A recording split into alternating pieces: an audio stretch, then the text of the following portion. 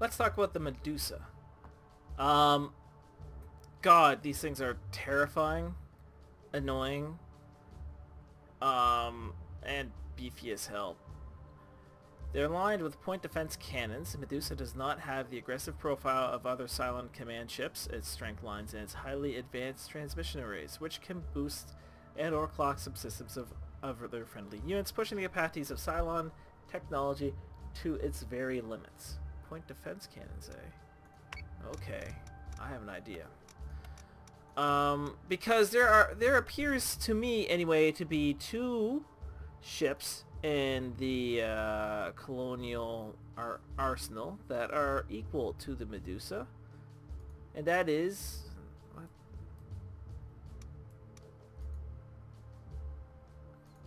There you go.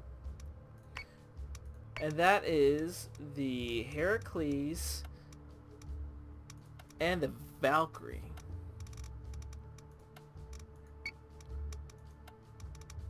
Now the Valkyrie seems to be like an overpriced frigate, and it probably kind of sort of is. I'll look into that eventually.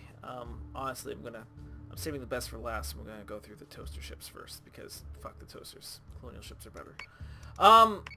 So let's see how this works.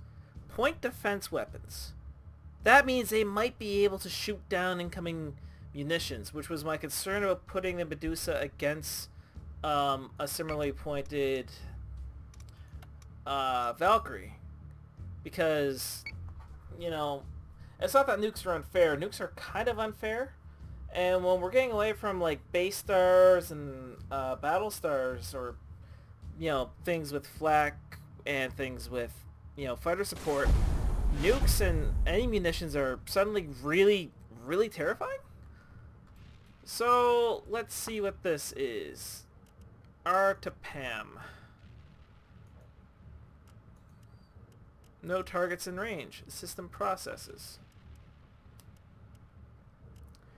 Well, there's no sense in having armory, and they have no fighter bay, so I can do lots of things. I'm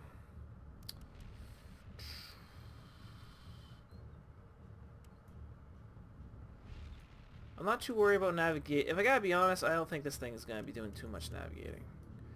0, and that will put everything just about max strength. I don't need engineering at the moment. Distribution complete. And I'm gonna want these guys to be like dead slow, because the idea being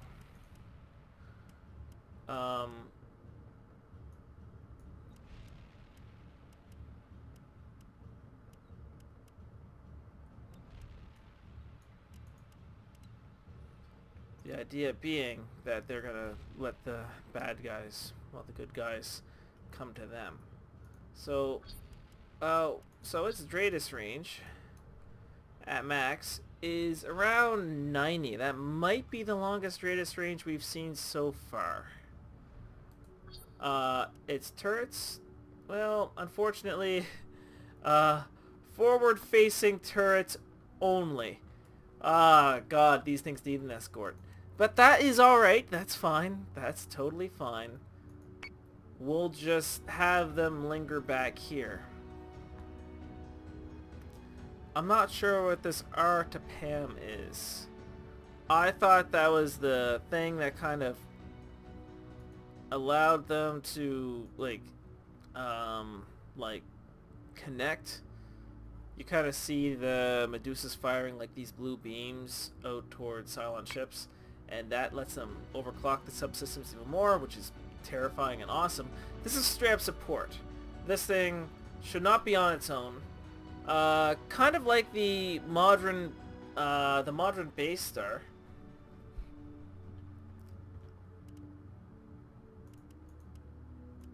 These things are probably going to suffer on their own.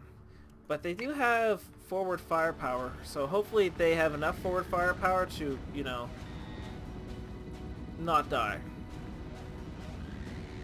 Hostile unit identified.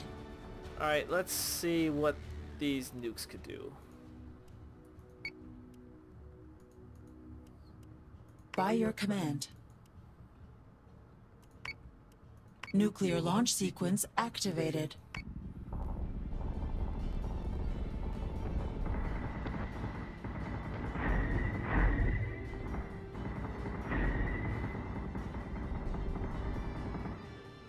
That's actually a pretty impressive amount of forward firepower that they've got going there. Yeah, I don't need... I don't need a tech bay anymore. I do want engineering because now we're starting to get into slugging distance. So let's try to reduce the damage to ourselves and see what these nukes are going to do to these guys. The Valkyrie has flak. I'm not sure why it's not using it. Valkyrie's fucked. And the Heracles is fucked. Jesus Christ.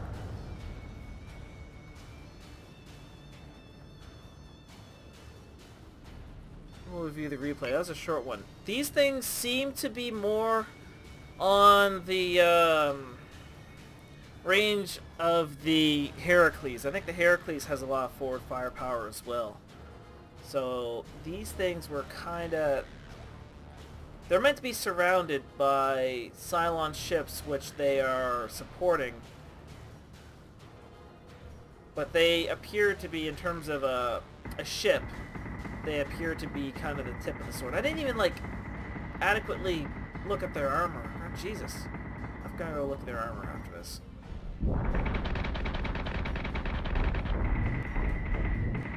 But they are certainly able to defend themselves. And, like, that's the thing. That's what made the modern base star suck so much. It couldn't shoot. Like, I love the Valkyrie. I think the Valkyrie's an awesome addition. I'll have to do a comparison of the Valkyrie versus the Adamant, but yeah. Okay, proceed. We're gonna go back to the beginning because I'm gonna basically yes. Medusa, yes, and Heracles. Cool. I do not care. Because we're not going to play through this one completely, but I do want to look at its armor.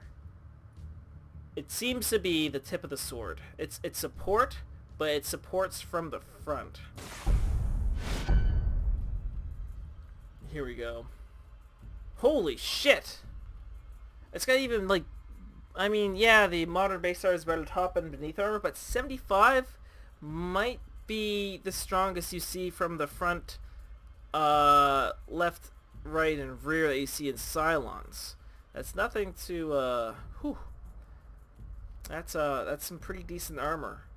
Decent hull as well. This is a fairly good ship. Like, a good mid-range support vessel. Dear God, thank God we don't see them more often in the campaign.